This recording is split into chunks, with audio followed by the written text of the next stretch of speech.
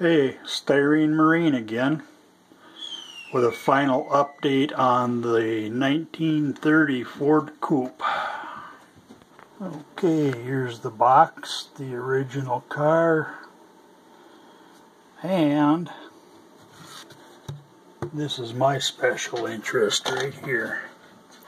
I got a bit done on her last night.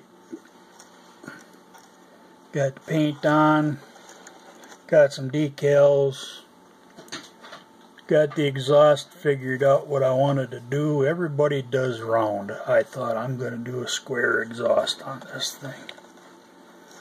Got the paint come out. It actually is a two-tone. Not intentional, but that's the way it worked out. And it looks pretty good. And here's from the rear. Got a set of 59 Cadillac taillights.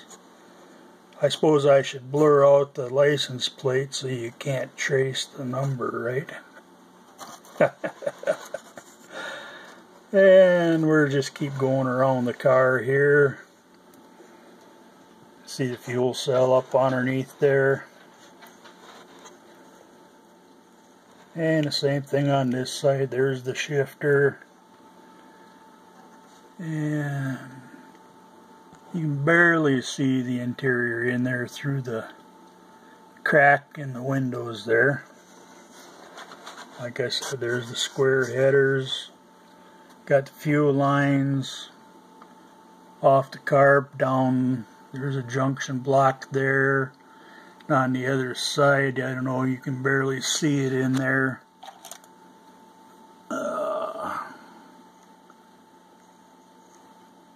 Is the brass line coming from the fuel tank, or copper I should say. I just thought I'd do something different with it.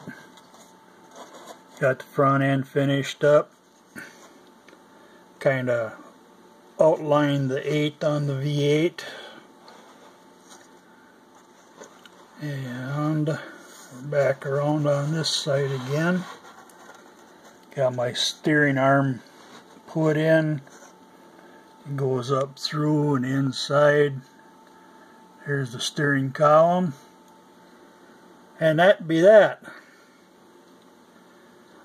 I'll take a day or two off, and then I'm going to start on the chopper for the Mutt Modeler build.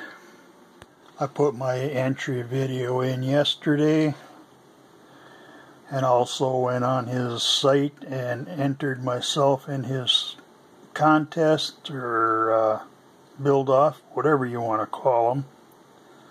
I'm going to have to change up the exhaust on this though, because I don't care for that type of exhaust. So we'll see what she looks like when I get done. It's the same scale as the Crusader. I got parts left from that. Might have to steal some pieces from that for this one. We'll see. Styrene Marine signing off. Semper Fi.